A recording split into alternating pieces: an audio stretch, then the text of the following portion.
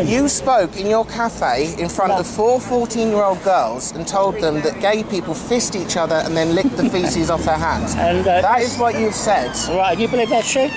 Yes. No, and then what did those 4 people say? What happened to those 4 people? What happened to their mums? What happened to their mums?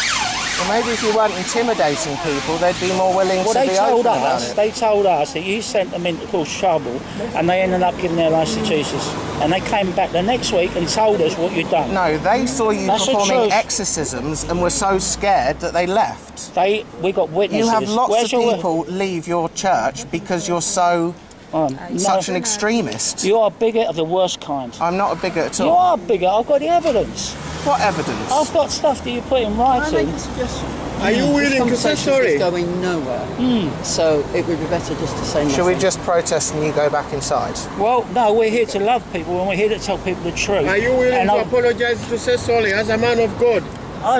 We support any legislation. I'm a Ugandan and I have the words to say in Uganda. Yes. Are you willing to say sorry? No, I'm saying that we are against homosexuality. God is love. And so are we. We agree. So are you willing to say sorry? We have. I already said to the people over there, we do not support legislation that legislates against sexuality. You haven't said that publicly in Uganda. What you've said in Uganda is supporting the anti-gay legislation. Watch the video. I have watched. Explain to me how your words... You're bigger. Who's telling these people You said the bill that was proposed 4 years ago is a clear stand for God. We love you here. We've got no issues about homosexuality. What about those who are not here? Who are affected by your words? You said over there. No, you're listening to the words he says I said. Yeah, because no, we've all seen the video, and it speaks for itself. It's your own words out of your own mouth. What does it say? What does it say? Show me someone here. We can play the video. Have you got the one? No, what's the 1 minute 51? The 51 it's not that minute one, video. it's a 6 minute video. No, watch the 51 one and then come back and talk to me. Will you do that? Because the gay people did and they've exonerated us. Okay, not him. He's the guy who has them. He's a one-man crusade. Can you present these gay people rather than just claiming? It was on the paper.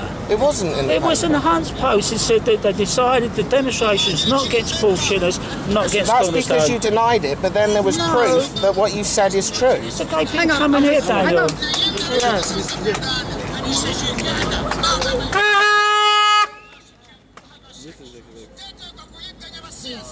This is not meant.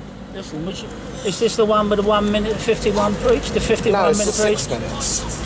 But I didn't speak for 6 minutes. I spoke for 51 minutes. Yeah, I know. And Where's the other 47 minutes? It's online for anyone to see. And anyone who's seen it has come back and said, yeah, you're right, what you said. No. Your version is correct. No, it's only you, Daniel. You are the only person who's come and demonstrated against this place. You claimed to have a terminal disease that I did not. That's you did. You said your neck is now straight. That's correct. Listen, yeah. But so what was this terminal disease? Why are the gay rights people not demonstrating against us? They are. My name is Edwin. Yes. I'm the director of Out and Proud Among the Group.